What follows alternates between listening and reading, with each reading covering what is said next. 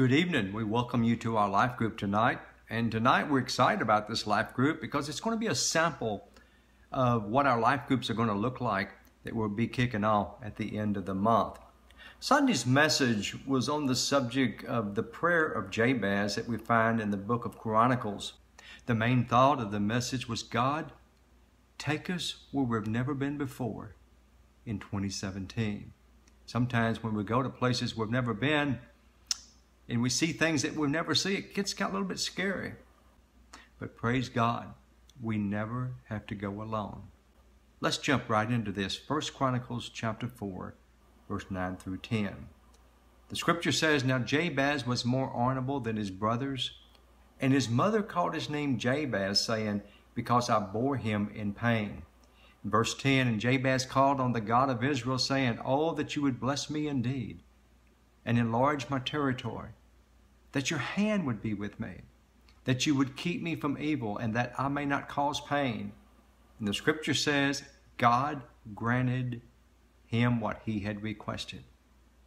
So the thought of the message was, God, take us where we've never been in 2017. And see, this is really what Jabez is praying here. God, take me to places that I've never been before. And again, like I mentioned earlier, sometimes that's a scary thing to do, to go where you've never been before.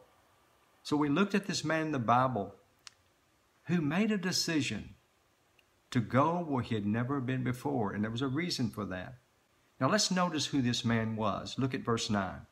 The scripture says, Now Jabez was more honorable than his brothers. What this simply means is that he was walking with God. Even though the rest of the world may not be walking with God, maybe his family was not walking with God, maybe his friends, his neighbors was not walking with God, but he was walking with God, which qualified him to go to God and then enabled him to get results as a result of what he prayed.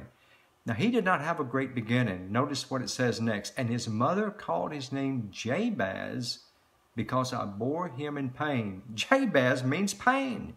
Can you imagine the problem that this had to cause him at times when he'd be walking down the road, maybe as a young person, say, here comes pain, and they would make fun of him?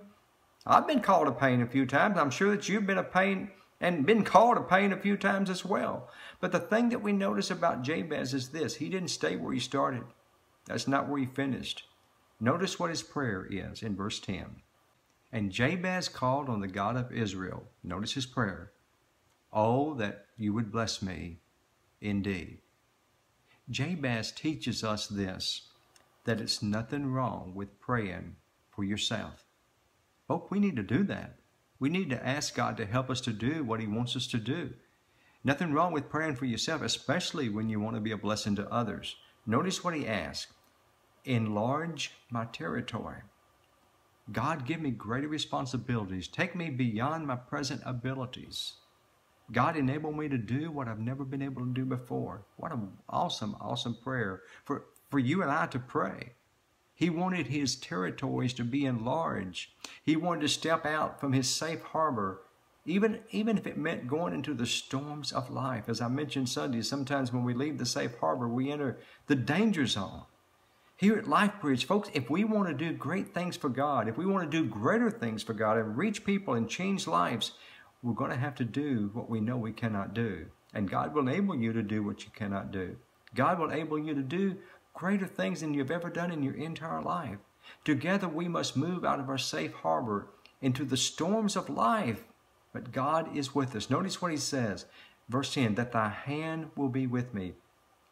God, he knew that if he was going to leave the safe harbor and ask God to take him to places that had never been before, he would need God to go with him. And that's what he is saying here. What does the hand of God do for us? It strengthens us. In Isaiah chapter 41 and verse 10, the scripture says, Fear not, for I am with you. Be not dismayed, for I am your God. I will strengthen you. And then in Philippians 4:13, I can do all things through Christ who strengthens me. And then the hand of God will steady us. In Psalms 37:23, it says, The steps of the good man are ordered by the Lord. And then the hand of God will shape us. In Jeremiah 18:6, as the clay is in the potter's hand, so you are in my hand.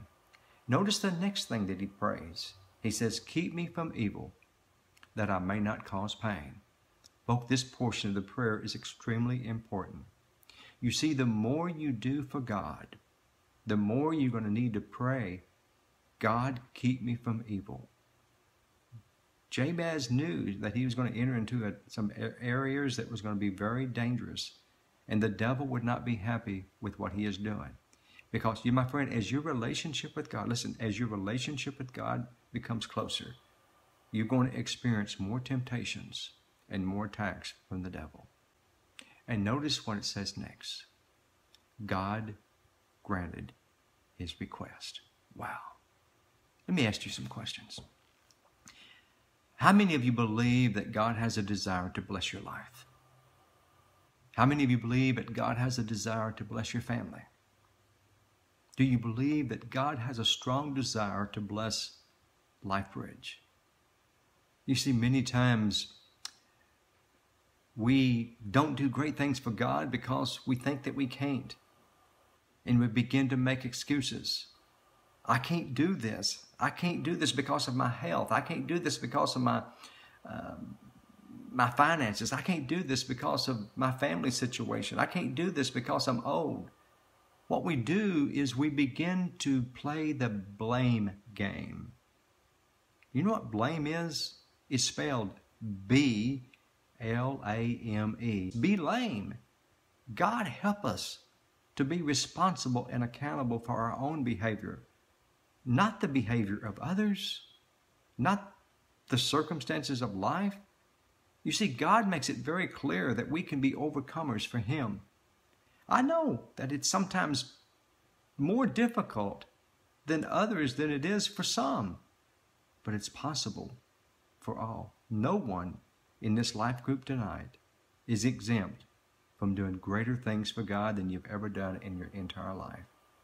My friend, Christ didn't die for just some. He died for all. You don't have to finish the way you started. You don't have to be a pain all your life. You can begin to be a blessing. I want to conclude by sharing with you 5 words that I think would motivate you. Number 1 is gospel. You must be born again. That's the very beginning. Number 2 is grace. Realize that it's because of the grace of God you can become what God wants you to be. Number 3 is forgiveness. Understand that you have been totally forgiven of everything that you've ever done wrong. No matter what you've done wrong, it has not exempted you from God using you today and in the future. You have not become disqualified from being used of God. Repent of what you've done wrong and God will use you. And then number 4, vision. God, give us a greater vision. The Bible says without vision, the people perish. And then finally, faith. God, help us to believe that all things are possible, even when our faith is weak. I hope that y'all might even talk about the fellow that God said, do you want me to heal your son? He said, yeah. Do you believe I can heal your son? I believe, but help me with my unbelief. I think the unbelief is where many people are, even in this life group tonight. Thank you for this opportunity. I will continue to pray for you as you go through the life application questions.